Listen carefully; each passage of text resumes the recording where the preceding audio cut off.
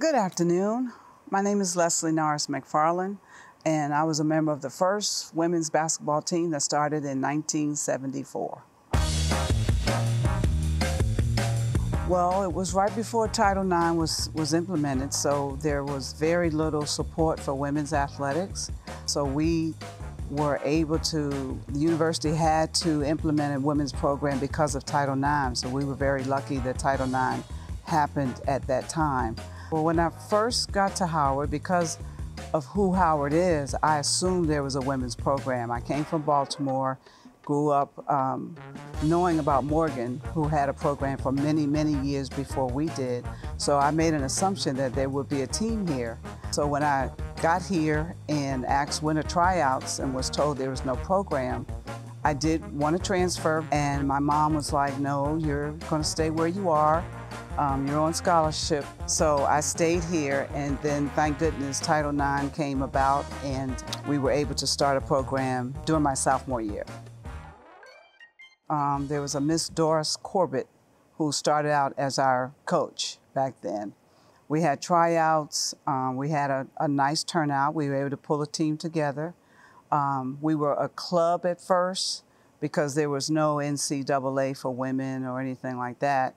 And we played local schools around the metropolitan area. And we were just excited. I think we had 4 or 6 games in the first season, but we were happy to have those. So we were excited. Basketball started here at Howard as an intercollegiate. They had a schedule, but it was not defined by the NCAA because the NCAA did not have participation for women's basketball. It wasn't until 1982 that they hosted the NCAA for women in basketball. My name is Sonia Tyler, and my affiliation with Howard University Women's Basketball is that I coached here at Howard for 19 seasons and stepped into the fundraising for the 50th anniversary. I became the head women's basketball coach. It was in 1982, and Howard University was a program that I actually witnessed their basketball play for 2 years prior to that because I was a Division I basketball official. I was always stumped by the fact that Howard had some talent, but everybody seemed to play at a different pace. And they never played collectively as a team. So they had some wins, but they could have had some better wins, and they had some losses that they didn't need to have. And that was just my perspective as an official during their games. In my first season in 1982, you have other people's talent. So you either can get a lot out of them, or you just try to salvage the bottom rows, the freshman, sophomore, because you know you'll get more out of those young people. That was the first year for the NCAA that included historically black schools. We were NAIA prior to that. And we had won our regular season tournament in our conference, and then we went to the tournament. And the young ladies were very excited about playing, but we knew they could win. So we had to find something to tell them that they would believe. So I told them that the winner was going to Nebraska. They said, Nebraska? Why is the winner of the tournament going to Nebraska? I said, well, the NCAA seats you. We knew the winner of the tournament was going to Long Beach, California, but you cannot tell everybody they're going to California when they've never really left the East Coast because they start playing for themselves and they start doing uncharacteristic things. But nonetheless, we won the tournament and we went to the locker room after the game. We were very excited about winning. And that's when my assistant coach, Linda Spencer, said, well, you know we're going to California. Oh, you saw a whole different makeup of Howard's team. That let me know that they could easily be motivated to a level that they could play at. Coaching here at Howard was very rewarding for me. I was a very determined coach. Currently in 2024, I'm the winningest coach in the history of Howard University in any sport. That did not come easily. It required a lot of work, a lot of support from my staff. But what it really took was a commitment from the young people that we recruited. We recruited the same talent in Maryland, North Carolina State. In fact, we recruited people who didn't think we could recruit those people. There was no player that we didn't go after. We didn't get all of the, upper crust, but there were a great many athletes that could easily be the upper crust. And we started to get the best in the city. We went to New York and got a center, Darlene Bill Norris, and Darlene ended up being one of the greatest centers and having her number retired. Claudia Eden was a 6'4" kid from California who we had here at Howard, and Claudia ended up being an outstanding player. But then we had numbers of outstanding players. I can't name them all, but Karen Wilkins, Yolanda Lockamy, Vanessa Graham Jenkins. It's just a lot of players. Robin Duncan Chisholm. These young people individually were great. What we had to do was make them great with each other.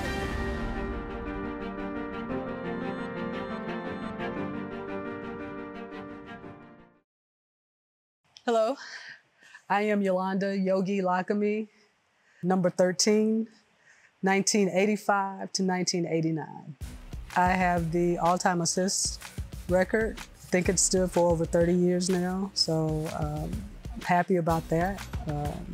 And it's good to know that I was able to contribute to the game, my team, and to us winning a couple of championships along the way. Well, legacy was created by Coach Sonia Tyler. The pursuit for excellence and the desire to win and to pull the best out of her players. So she created that foundation. And so when you come here, you want to win and you want to be the best person that you can be. And so those things help you not just in basketball, but in life. I am from Zebulon, North Carolina. I came from a predominantly white school, so I didn't get a lot of African-American history. Okay, we had slave day in school, right? Where you mimic a slave and a master. But to understand that that was not who I am. When I came here and set foot on campus and understood, you know what, there's apartheid going on. There's so many things that I didn't even know about. And then I started to say, you know what?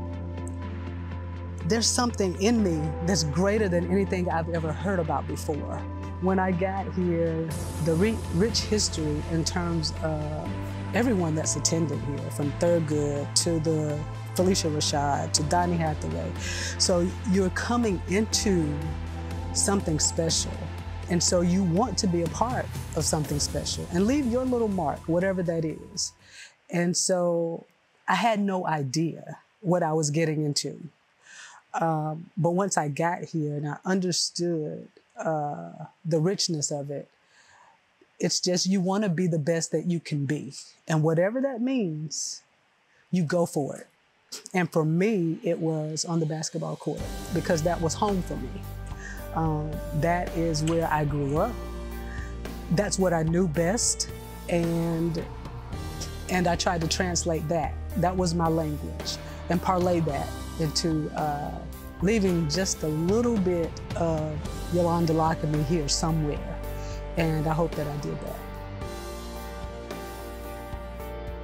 Just to be on the first team here at Howard and to see the progress that's been made.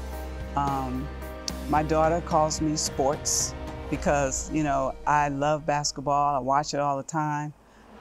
But here at Howard, just to see the young ladies, how the program has grown, it means the world to me to have been on the first team. I'm glad my mother made me stay here.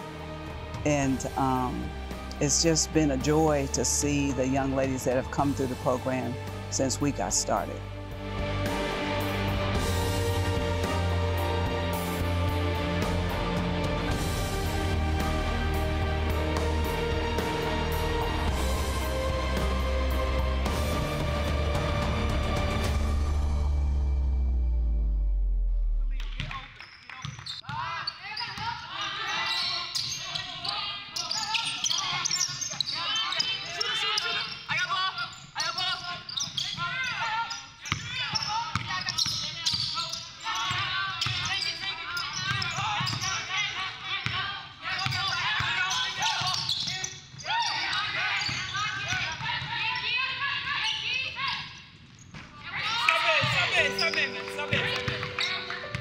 Our program has been a very dominant program since its inception, as apparent by the banners hanging in the gym, the number of championships, the number of women that went on to play professionally after they've left Howard. I think it is a program that's really big on family reaching back to pull forward. Probably some of the best years of my life have been spent playing basketball here at Howard. There aren't as many opportunities for women as there are men, which is why the women in the league have degrees, because it's a necessity. We have to have other options to generate revenue and to create a career for ourselves, which isn't necessarily the case on the men's side. I worked very hard to be the all-time leading scorer in MEAC history and for this university. However, when one of my male counterparts is starting to ascend, my name never gets mentioned, although they get the title of Howard's all-time leading scorer. If I was a male, it would never be an issue. So little subtleties like that is disrespectful. However, we carry it well, so you will always see me and my teammates in the stands rooting these individuals on, hoping that they do surpass me and earn the title of all-time leading scorer. So that is something that's happened to me, and it happens all the time. And the fact is, we contribute, it's minimized simply because of our gender.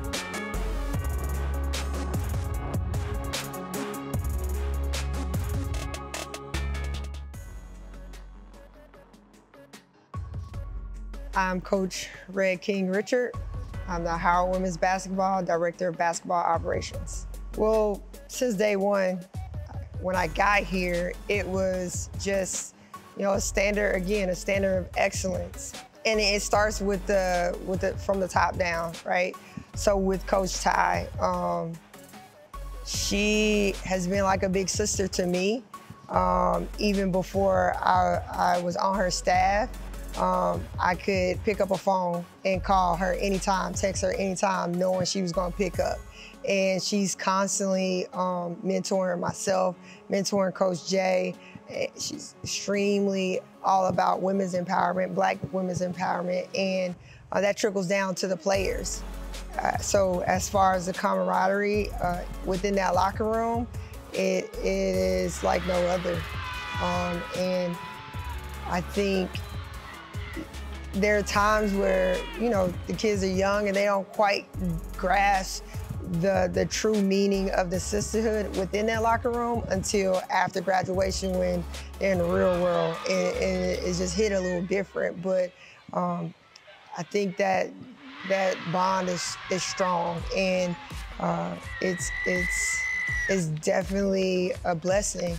And for me, I'm just happy to be a part of it, happy to mentor the team, the players, and yeah, great group of young ladies that have come through that locker room. When I was a freshman, we were a team just trying to win games, stay above 500, and we realized that we're actually better than holding ourselves to that standard. We made ourselves a little championship run, and sadly we lost to a buzzer beater my freshman year.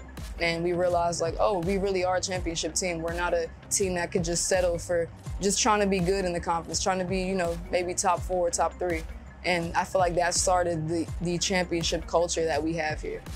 Coming in this year, the start was a little rocky for me, but after a while, once Destiny went down, I knew I had to step up and play a bigger role, and just transferring what I took from last year, I try to put it all into this year and just get better each day.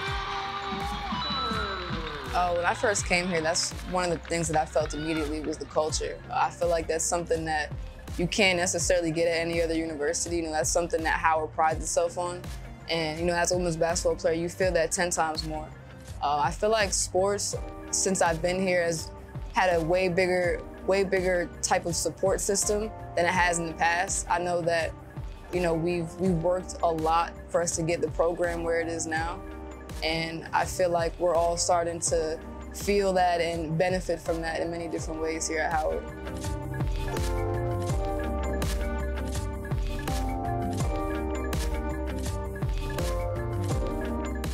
First and foremost, I tell them about being their true, authentic selves. Like, I want them to be themselves.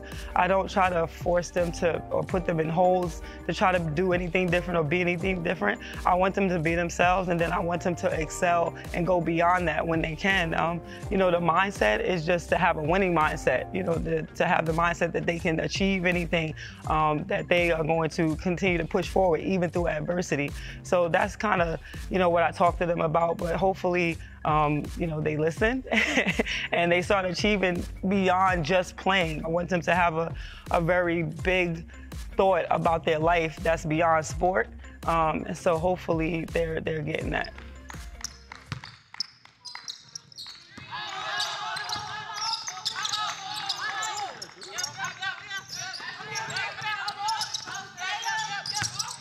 Triple threat, Nia. Triple threat. Triple threat, Talia. Triple threat.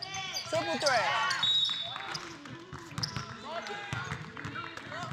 I think holding yourself accountable is something that you have to do no matter you're playing sports, no matter you're in the corporate office. You'll hear my players and staff talk about that. Whatever you're doing, if you're, you know, in charge of a group, I think accountability keeps everybody aligned. It checks everybody, even myself. I want people to keep me accountable as well.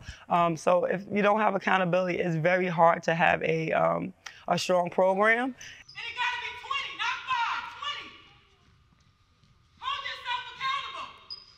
It's very hard to win, and I think my players know that the accountability comes from love too. It's like, come to the next drill and try to work on it. Every time y'all catch the ball, it's like y'all never go by nobody. It's a pound dribble for what? Where is the dribble going?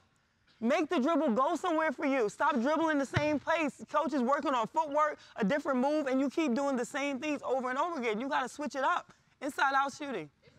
You gotta switch it up, man. Well, there's definitely been a shift, and I think there's definitely been a positive shift. I think there is now a value seen in women's sports in general, and there's a greater investment in women's sports, and in particularly women's basketball. You can look at the ratings. You know, South Carolina games are getting higher ratings than NBA games, and you know, the likes of Angel Reese and Caitlin Clark, and next year we'll be talking about Destiny Howell and her greatness. And I think it was just a matter of time of the world catching up to what we already knew.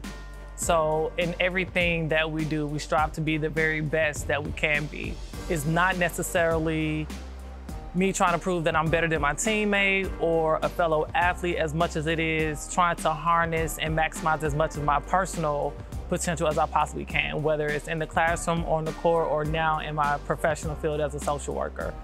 I think that had I gone to another university, it may not have been instilled in me as much, which was part of the reason why I came to Howard, to see a bunch of people that looked like me and that were successful, so that it made it more attainable. Like, yes, I too can be a part of Black excellence. People can look at me and say, wow. I mean, Howard's always been a global brand. I've been hearing about Howard since I was young, and I think before Jordan, before those things, people know who Howard is. People know the rich tradition of Howard. People know the alumni, you know, that have came through here. So obviously people see the wins and the championship we won in 22. That was obviously a big part of the success here, and going to the NCAA tournament for the first time in a long, it was 22 years, something like that. But I see success as these young women graduating. They're not the same person they were. They come in as young lady and they leave as women. And so that's success for me. That's a win for me. When they come back into the alumni games and we can talk about things that happened in their 4 years, that's success for me.